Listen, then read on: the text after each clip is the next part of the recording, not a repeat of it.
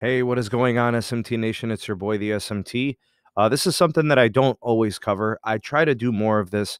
As time has gone on, I've tried to incorporate more of the home ISP, TV, cord cutting, things like that.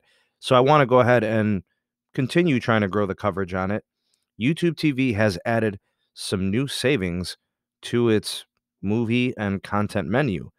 They are giving you additional access, obviously, more and more content as time has gone on. They have also added pricing, increased pricing to that. But what they become is a full fledged TV offering. And in the process, they've added new services and new content to enhance their streaming experience for their customers. So previously, if you wanted HBO Max, Showtime, and Starz, you had to pay for each of those content strands by itself. So you had to pay for them separately. There was no bundle for it. Now, YouTube TV is going to offer a bundle, what they're calling Entertainment Plus. You could see that here on the screen. This includes the HBO Max offer along with Showtime and Starz. And if you want those three things, previously you had to pay $15, $11, and $9.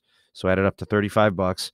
Now you can actually bundle it all together and then save $5. So in the process of getting all three, go from 35 bucks to 30 bucks. Now I just wish they could figure out what they're going to do about regional sports because I'd like to watch my Cleveland Cavaliers play sometimes. They don't have regional sports. So that's something they could work on. And I think, with them getting the Viacom deal previously, getting a lot of like cartoon content and stuff like that, that was pretty nice to see them add it, and it enhanced the offer. It did make it more expensive though. I think at that time the pricing went up from $50 to I think 60 or 65. Anyways, again, this is a nice little savings. It's good to see the price rolling back.